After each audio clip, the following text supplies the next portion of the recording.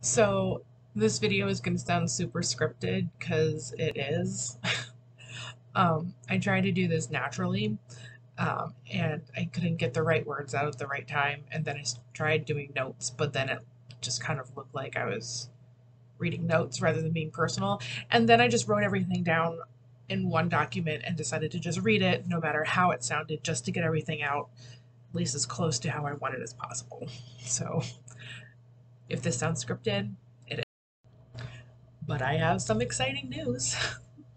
Um, and this is super exciting because I know that there are so many of you that would love to support the gallery, but you find it hard to get in, or due to the ups and downs of the pandemic, find it uncomfortable just to attend events. And I get it. And as the world throws curveballs every other week, we have to evolve and go with the flow of this particular moment in history. That being said, in order for me to adequately and efficiently make that difference, Hemlock will no longer. I can't mess that part up. Hemlock were no Hemlock will no longer reside at 9 North 2nd Street in Easton. Though the physical space is closing, the commitment to marginalized artists continues. Hemlock Space will close up shop at the end of April, but I invite you to participate in the last few weeks of events so I can go out with a bang. We have Jane Dell with I Need a Dream, Marianne Riker, Lillian Maya, and Sofia Fernandez Salvador in Itty Bitty Arty Committee, and Andy Tipton with Black Thumb.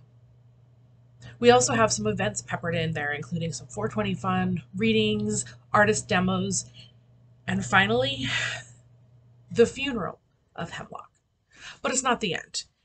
It's sort of like a party, like see you in the afterlife kind of party. I just want to assure you that Hemlock and my mission, we're not going anywhere.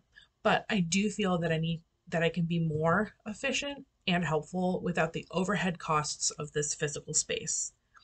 This change will allow you to not only purchase items online, but also view more art, partake in online workshops and online social events, and possibly in the future in person events as well. I will be able to spend more time and resources in the Easton community to further emphasize and support my message of inclusion in the arts.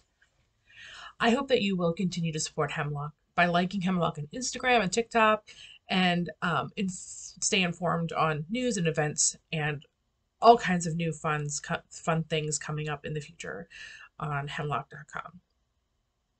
I am excited to have more opportunities to make and show my own work and spend time with my family while still supporting the arts community in Easton. See you around and make more art.